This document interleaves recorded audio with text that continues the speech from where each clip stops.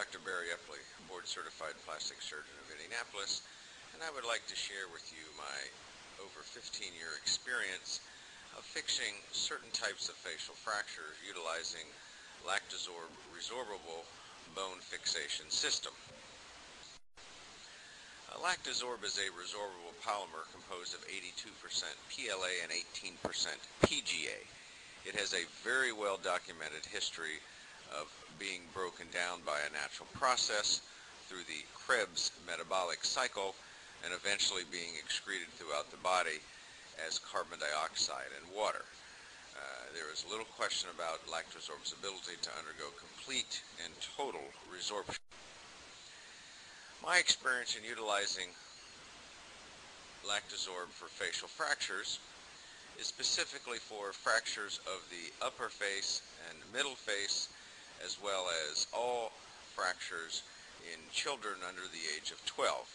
Note specifically that my experience does not look at its use in mandible fractures, where at this time it is not indicated due to its inferior load-bearing properties compared to.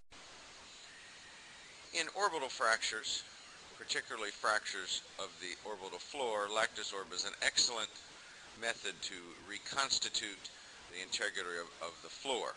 As we can see here in this case of a classic orbital floor fracture, the orbital floor is down fractured and the orbital contents are impinging into the maxillaries.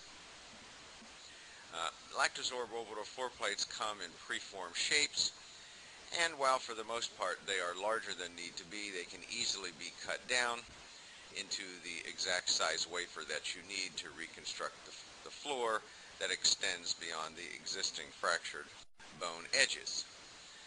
Many times I prefer to take the fractured floor part, remove it, and then fix it to the LactoSorb plate as a bone graft fixed to the orbital implant.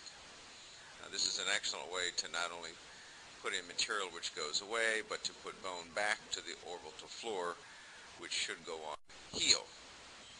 Cheekbone or zygomatic fractures are another good indication for LactoSorb.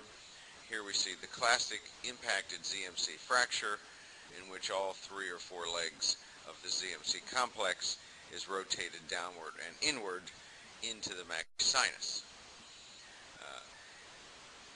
One can repair this type of fracture by utilizing either plates or mesh once the ZMC complex is rotated back into position. I tend to divide these fractures into two types, simple and complex. In more simple fractures, a single plate along the posterior maxillary buttress will work well, and many people call these incomplete ZMC fractures. Remember that when using LactoSorb, which will go away, you cannot have a large gap over the plated area. So you must put back some type of bone or the fractured segments along the buttress to support this long term as the maxilla go away.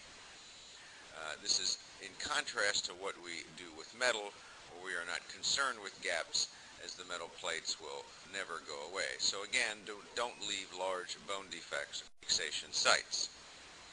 And here we see a good example of multiple plate fixations of ZMC fractures utilizing either the existing bone or bone grafts into those defects, term fracture collapse.